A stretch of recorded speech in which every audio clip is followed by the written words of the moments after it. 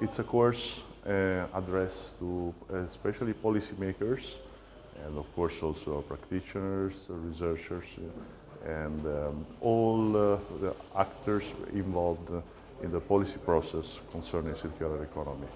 The main objectives of the course are to let aware the international community that the circular economy is something which is very good for the environment and for the sustainable development goals related to environment, but it's also important to stress that circular economy is something which is good for the economies of countries. This course offers tools for policymakers, all the participants, for thinking about the current trends of the circular economy and the possible solutions in order to implement policies and concrete actions in the countries, boosting and promoting circular economy.